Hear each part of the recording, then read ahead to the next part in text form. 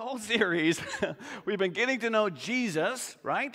Through the writings of John the Apostle. We've been spending weeks and weeks and weeks going through this glorious gospel, and I'm grateful for the time to do so. In it, we've seen what others have said about Jesus. We've heard his teachings, and also through the gospel, witnessed his miracles. We have seen how people have reacted to him.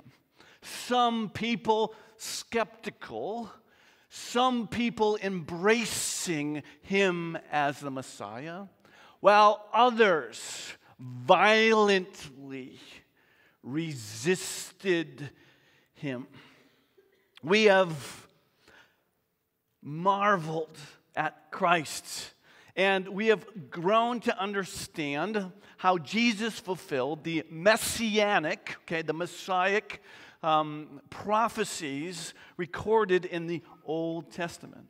And we've watched as Jesus' prophecies came true. We have beheld his courage and his love, where he voluntarily stepped forward to take our place in the punishment for our sin. We've witnessed how he was betrayed and denied and abandoned and beaten and was crucified. We've seen, as we are in this passage, the disciples scattering and cowering in fear. His dearest friends and his closest companions were hiding. And he is dead. But is he?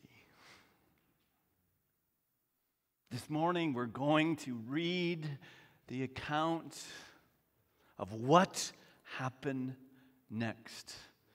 In many ways, for us as a congregation, Easter is coming early, how the text is laid out, and we will celebrate on Easter, of course. But here we are in this pregnant moment where it seemed that all hope had been lost. And this one that they thought was the Messiah was now laying in a tomb, heartbroken, scattered, disillusioned, wondering what had taken place, wondering what would happen next. So we're going to turn to John chapter 20. If you have a Bible, open it up. The passage, of course, will be on the screens, but it's even better when you can read it for yourself on your phone or whatever you bring, or on the Pew Bible, or actually a literal paper Bible. Do we still use those, right? Open it up as we see the unfolding story through the eyes of John, the beloved disciple, empowered by the Holy Spirit to find out what happens next and what it means for you, what it means for me, what it means for the whole world. 3 points I want us to think about this morning. And by the way, you have been prayed for, and I trust that God would speak something to you today. The question is not, is God speaking today? Indeed, he is. The better question is, are we listening to him? May God give us ears to hear, a mind to understand, a heart that would embrace what he has for us this morning. The first thing I want us to focus in on is Jesus invites us to see. We'll get there so we understand where I found or saw this point as we read the text and unpack it. So here we go, John chapter 20, starting with verse 10. We're going to read this first section up to verse 10, 1 through 10, and I'm reading from the NIV version. Here we go. Now, early on the first day of the week, while it was still dark, Mary Magdalene went to the tomb and saw that the stone had been removed from the entrance. So she came running to Simon Peter and the other disciple, the one Jesus loved, who is John, by the way, and said, "They've taken the Lord out of the tomb, and we don't know where they've put him." So Peter and the other disciple started for the tomb. Both were running. But the other disciple outran Peter and reached the tomb first. He bent over and looked in at the strips of linen lying there, but he didn't go in.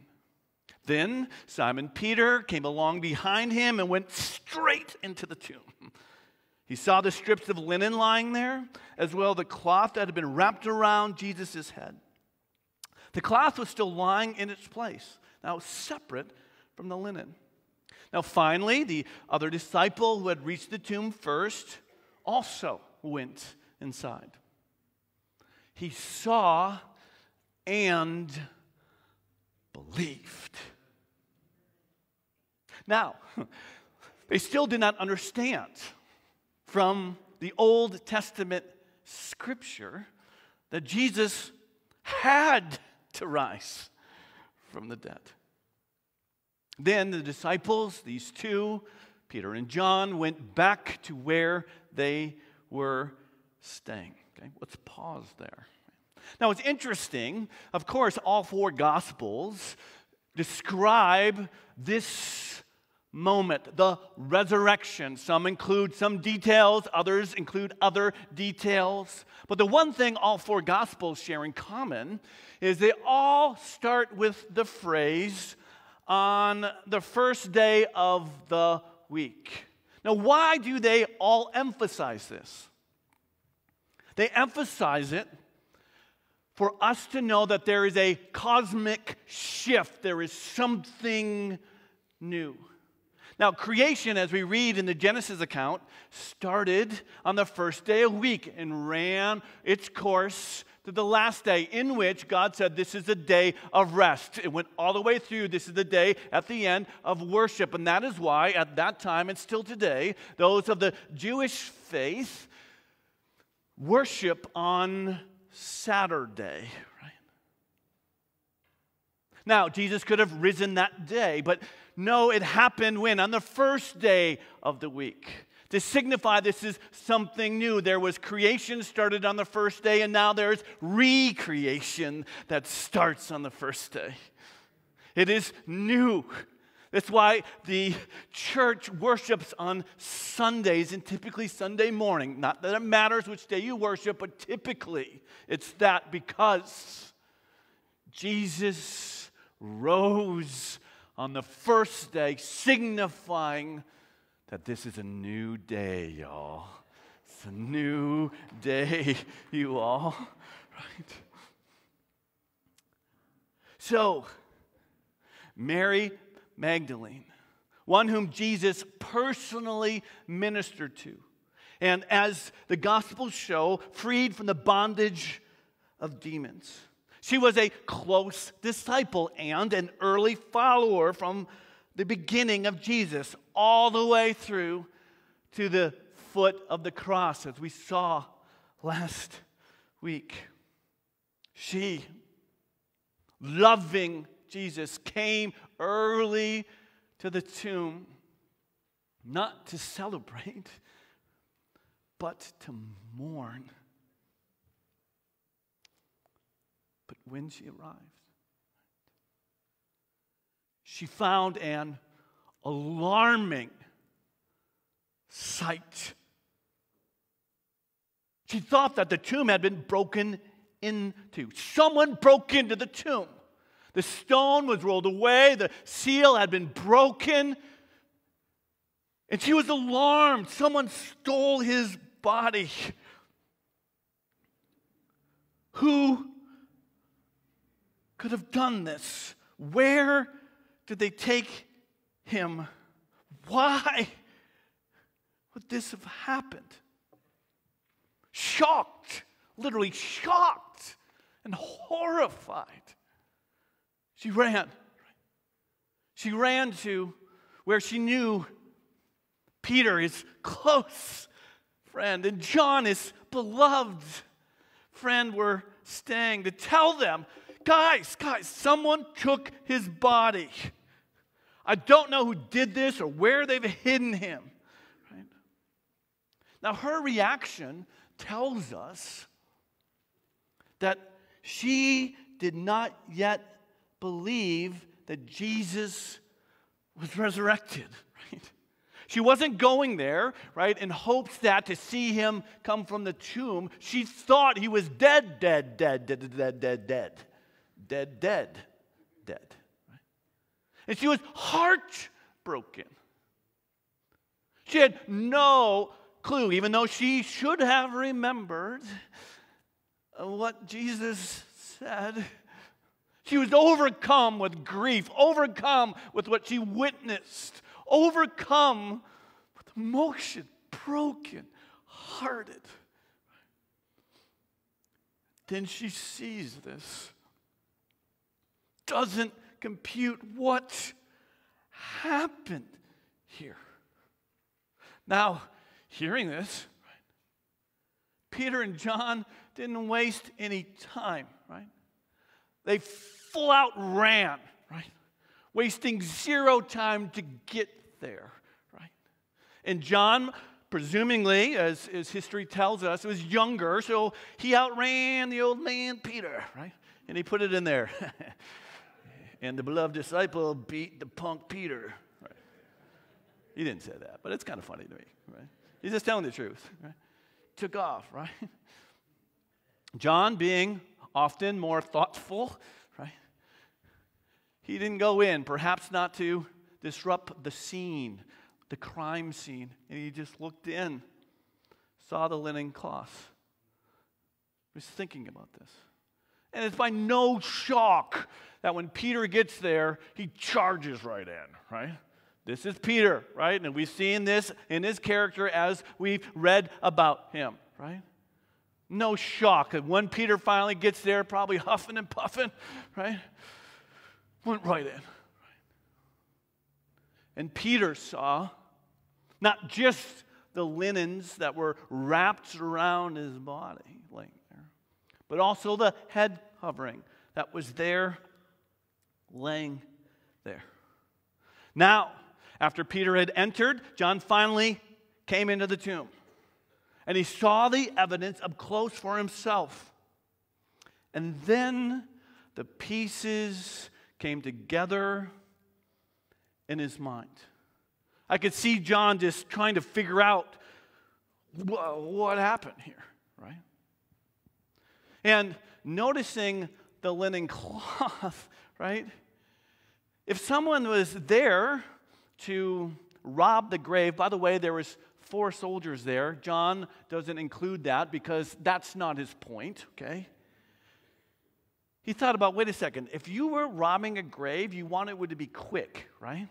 And so you wouldn't go in there and then take the time to unwrap the body. Let's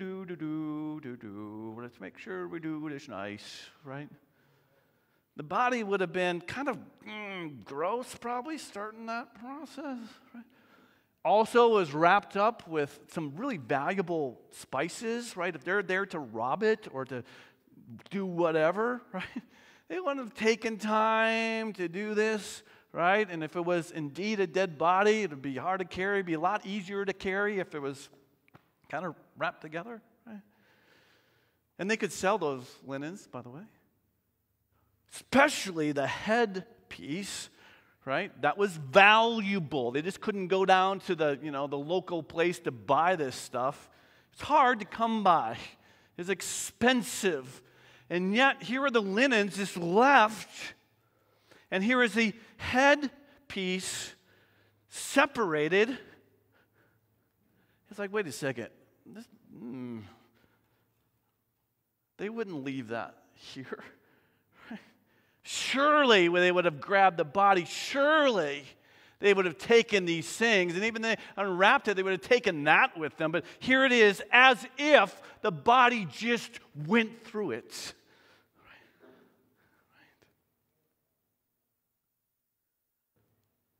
I imagine John thinking about this, looking at the evidence. And then it dawned on him. Jesus said this was going to happen. It happened. That moment, he believed.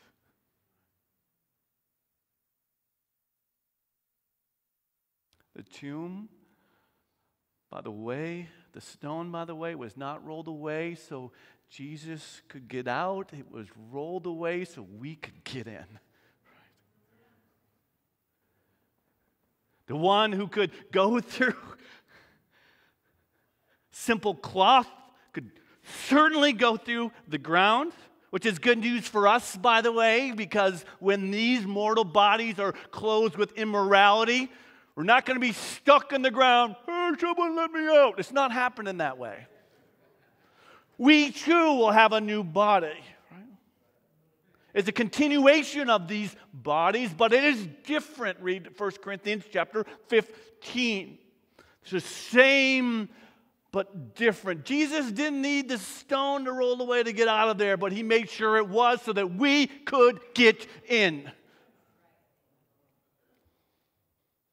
Jesus invites us to come and see. Do you understand this?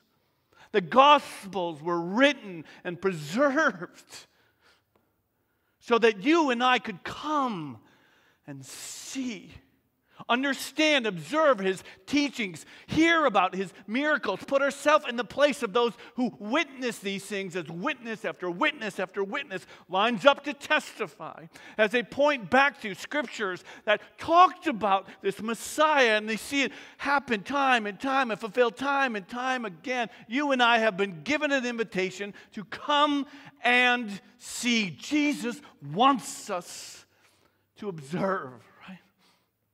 This is helpful. Jesus invites us to see. Look to the prophecies, and I've put some in your notes about various places in the Old Testament that talks about this.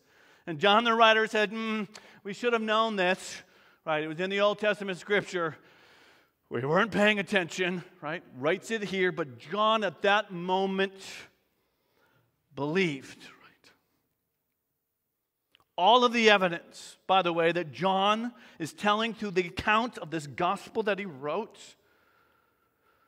is to point to the true identity of this one called Jesus, right? Who is the Christ, who is the Son of God.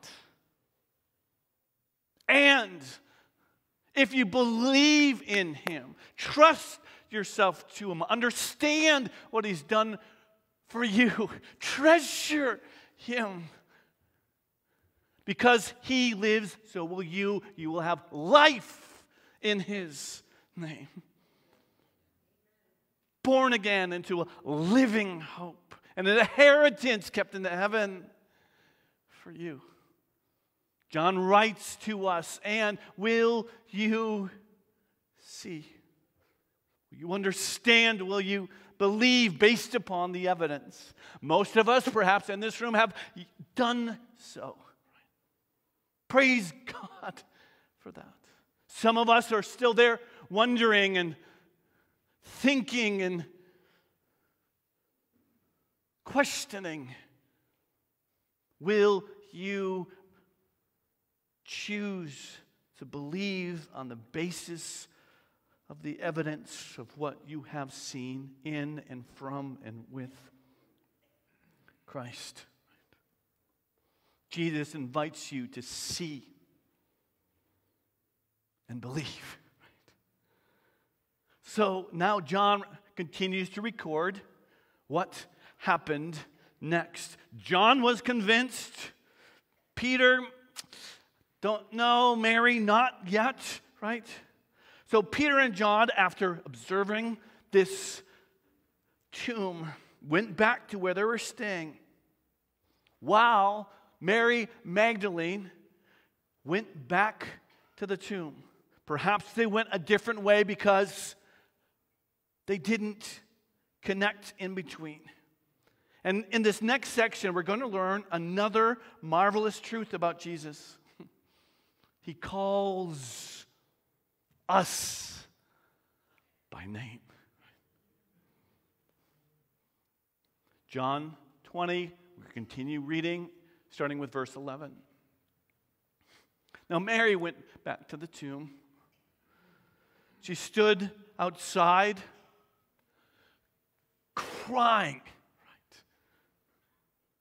This wasn't just boo-hoo, I'm sad tears. This was weeping, weeping, weeping. The loss of the one she loves so dearly. Weeping. As she wept, she bent over to look in the tomb. And there in the tomb sat two angels in white. And they were seated where Jesus' body had been. One was at the head and the other one was at the foot. And they asked her, "Woman, why are you crying?" And still not understanding, she said, "They've taken my Lord away. And I don't know where they've put him." What this? She turned around, saw Jesus standing there. Some guy, maybe the gardener, didn't realize who it was.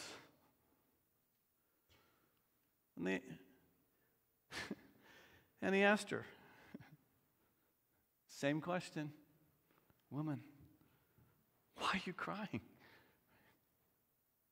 She responded the same way. "They've taken my Lord away. I don't know where they put him."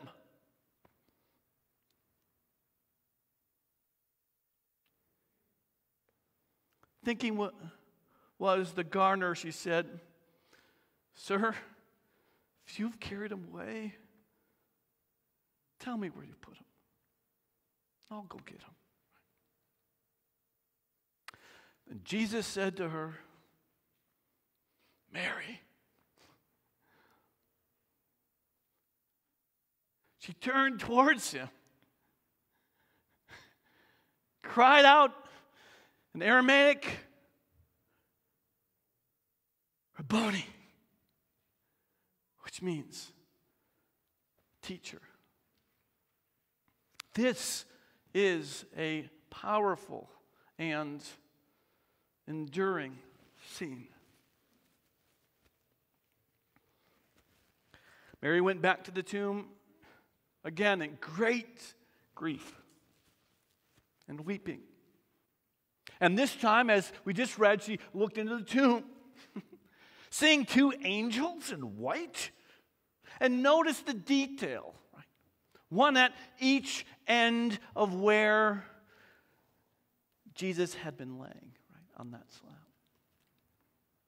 And in thinking about it just this week, it reminded me of another slab that two angels were put on the either end. It was called the Ark of the Covenant, right? Which that cover was called the mercy seat. I believe this symbolic gesture of these angels sitting at other ends were saying, "This is the mercy seat. This, because of this, you receive forgiveness and mercy from God for your sins." It's powerful. And they're showing here, "Mary, do you understand what this is? Do you understand what you're beholding?" She had not yet put the pieces together.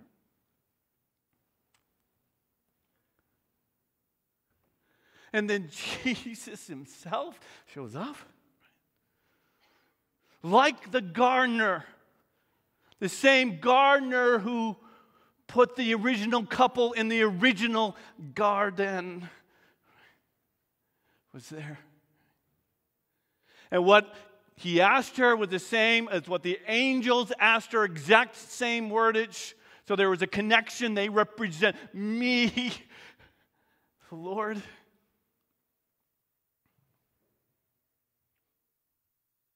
And then he said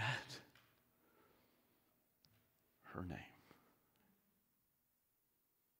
I'm going to tell you what, we're going to need no name tags in heaven.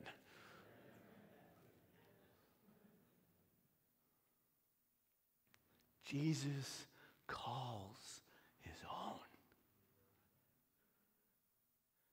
The good shepherd knows his sheep by name. And if you are under the care of this shepherd, he knows you.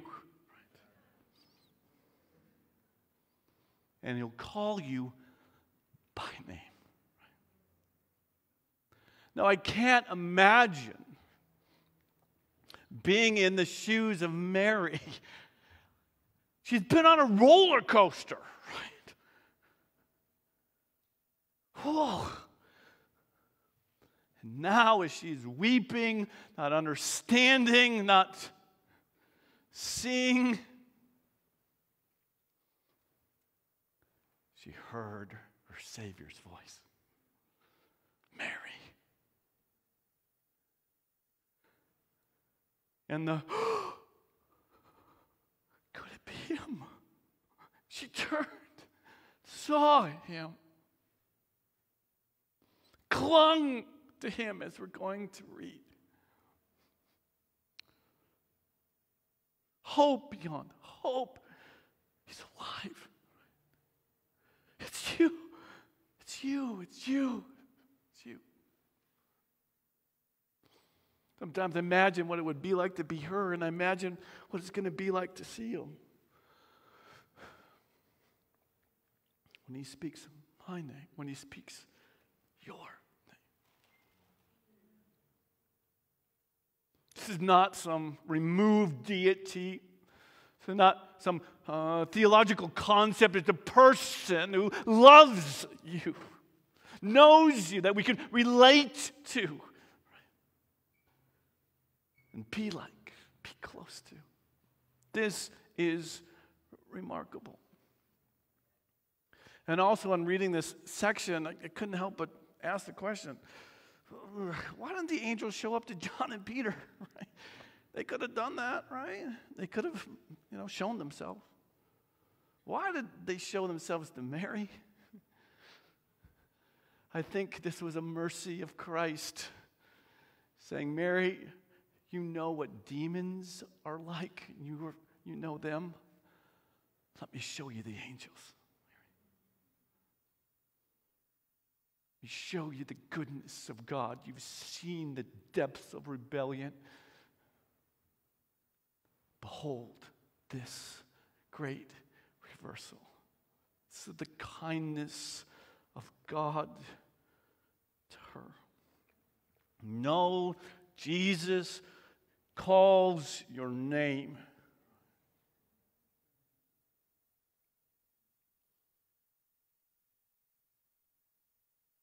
You have not, nor will you ever, as one of his children, be forgotten by him. Ever. It should encourage you. It should strengthen you. Your value comes from the one who knows your name, not your dad, not your brother, not your mom, from your Creator. Knows you. That helps us, endears us, connects us. He is the good shepherd who calls his sheep by name. Powerful. The third thing in this passage is this. Right? I want us to focus on. There's other things to focus on, but I'm asking us to focus on these.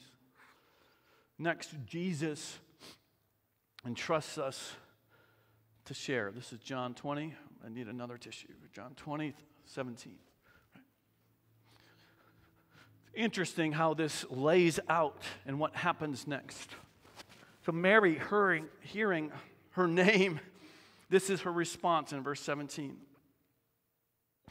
Jesus said, "Do not hold on to me, for I have not yet ascended to the Father. Now go instead and tell my brothers, I am ascending to my Father and your Father, to my God and your God." So Mary went then to the disciples with the news. Here's the title of this passage: I have seen the Lord. I've seen the Lord. Seen him. I've seen the Lord. And she told them that he said these things to her. Right? So again, after Mary heard her name, she turned to Jesus. And she either, we don't know, fell down on his feet and clung to him, right? Or she just gave him a big old hug, right? Held on to them. It's you. It's you. Like a long-lost friend or someone you love dearly, seeing there was this connection. And Jesus had to tell her,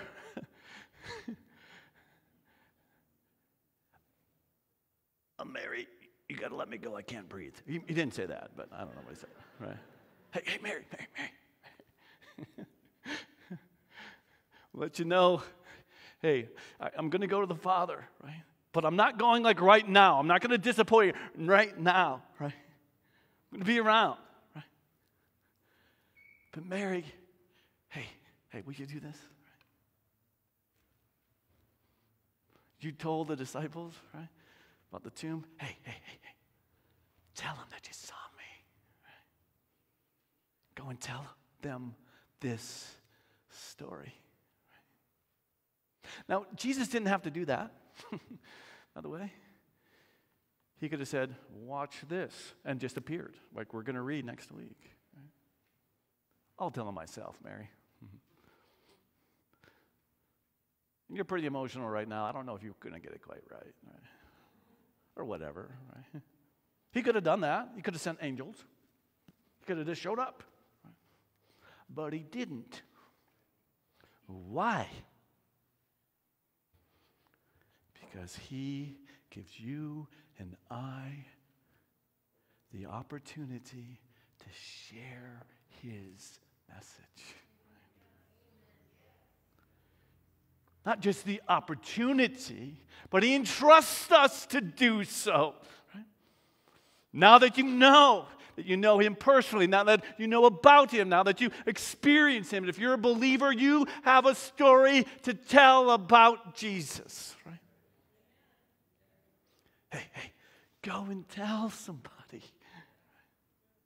It's incredible that he trusts us with the greatest news in the world. Right? Now, granted, when he comes again, everyone's going to know. Right? But until then, he says, hey, you love me? You know this stuff? Hey, go tell somebody. I have the opportunity to carry this message to my neighbor. I have the opportunity to go to places like Kenya and beyond to tell them this message. We have been enlisted to carry the greatest message of all eternity. What an honor. What a privilege. What a responsibility. It's interesting also to me how this all kind of rolled out, right? Jesus didn't send the angels to Peter and John, right? Jesus didn't first appear to these respected disciples intentionally. I'm going to show up to Mary Magdalene. And that culture at that time, her testimony wouldn't even stand up in court. This is a demon-possessed female. You're going to listen to her. I'm just telling you how it was then. Not saying it's that way now. I'm grateful for it. But in that time, she was marginalized. Jesus says, hey, watch this. I'm going to tell Mary Magdalene first. And then I'm going to ask her to tell the message. Don't you love that? Right? Paul the Apostle picks up on this, right?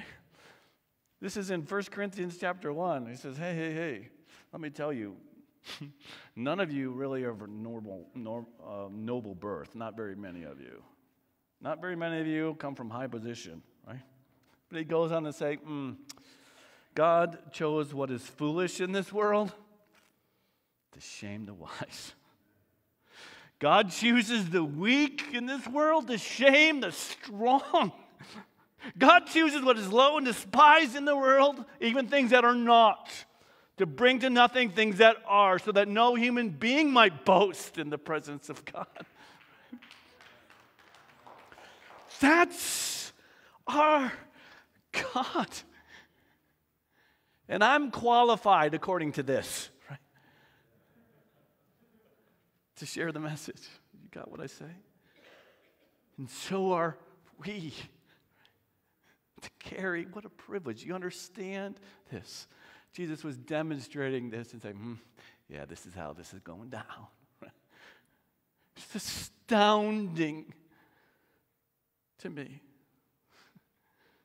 who Christ Jesus is, who our God is, always shown himself to be, and here on this great getting up morning, right?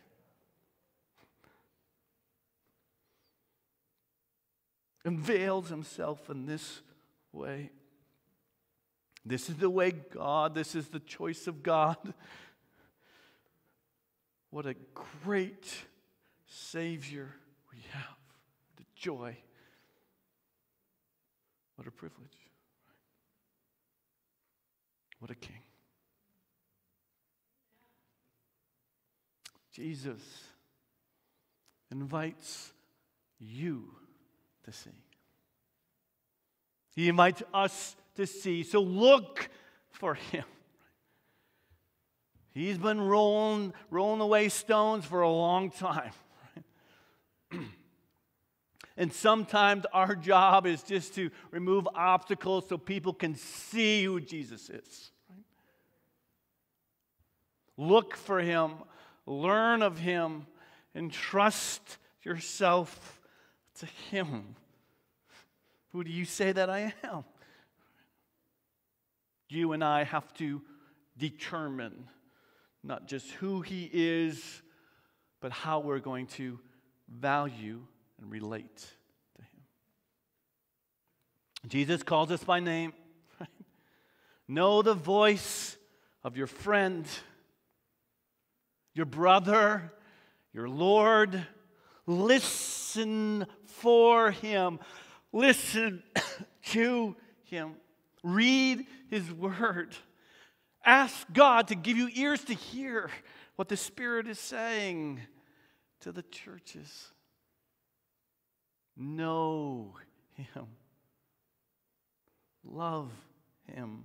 Honor him. And understand Jesus also entrusts us to share. Tell his story.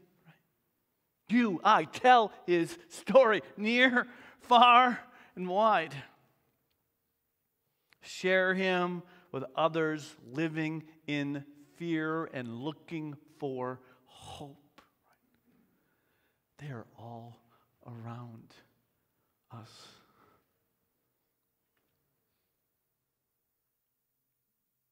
And I've found that to overcome fear, I have to get closer to Christ in love, because love conquers fear. God, help me to love you more so that I have greater joy in communicating you to others. What a privilege we have. Share what you know and have experienced with the world.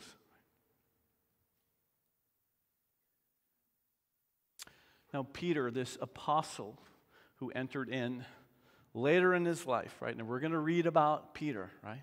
I'll never deny you, deny you, right? Peter, the story's not over yet, right?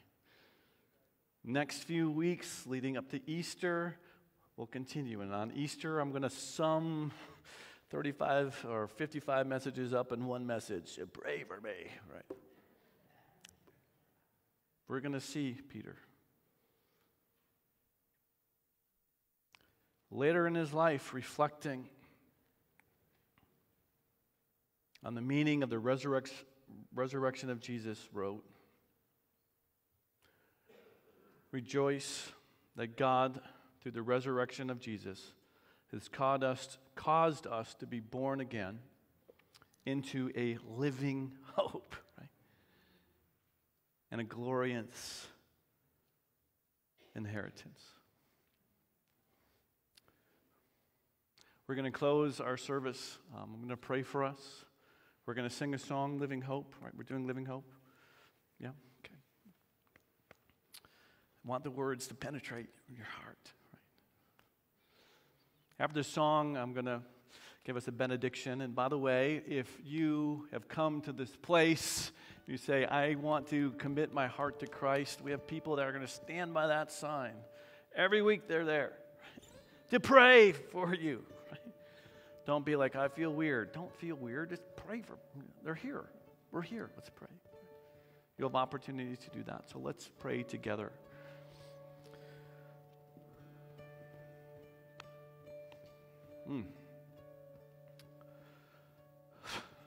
I can't say enough, Lord, about what you mean and what this means. God, will you help us to understand?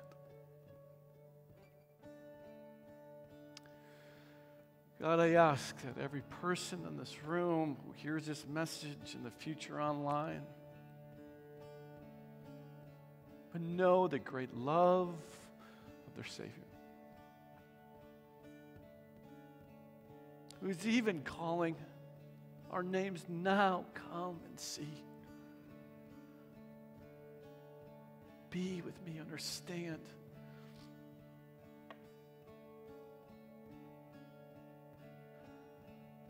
Resurrect our lives, God.